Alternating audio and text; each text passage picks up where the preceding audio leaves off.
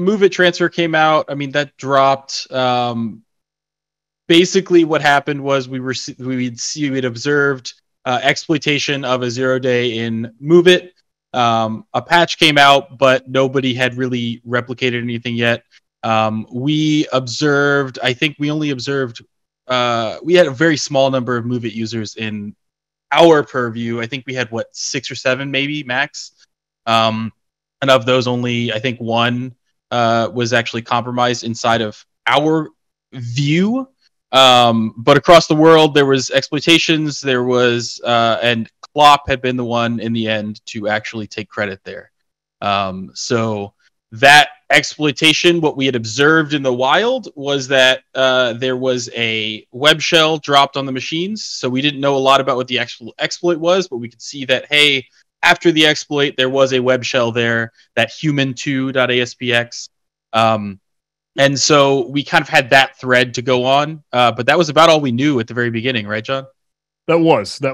And if I may, I think I can drag over this other screen share.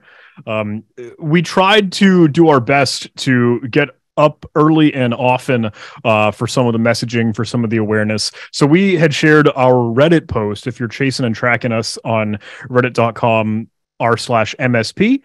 We also ended up cross-posting it over to sysadmin just to get a little bit more info out and about. But those were early days. It's wild to look through all of the updates that this post has because, hey, we're learning something new. Hey, we uncovered something else. Hey, we've got some other traction here. So updates as we kept learning a little bit more. But it's funny, the original draft of this had a couple question marks. Like we were just thinking, we're not sure what these DLLs are in the attack. We aren't positive all of the effects of any portions that are affected. But we did get to at least say, look, there seems to be significant impact. No, it's a small number of online and publicly accessible servers, but we are seeing some big targets here. And folks that at least seem to be getting inklings of data exfiltration and stolen stuff.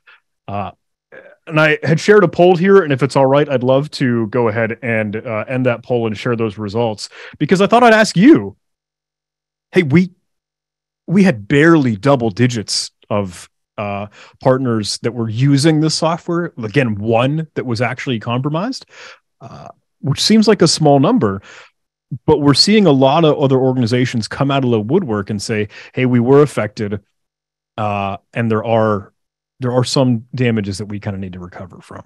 This is a snippet of an article that was expressing a lot of the MOVEit customers, even from their webpage, like the online progress site that lists their customers. There's some state governments in there. The company's LinkedIn page lists the FBI, JP Morgan, Chase Bank, Geico, etc.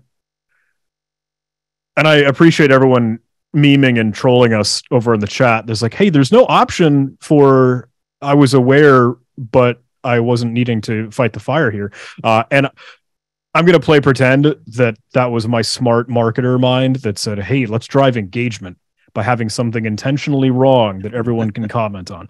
But that wasn't it. Caleb, am I missing any of the big ones in this list? British Airways, BBC, Aer Lingus. Were you tracking any others? I don't think so. No, I think those were the big ones. Interestingly, not a lot in the US. I know that was an observation that we had seen early. It was hard to find anyway. I think I saw University of Rochester, and I'm not sure if that's Rochester, New York, or other places.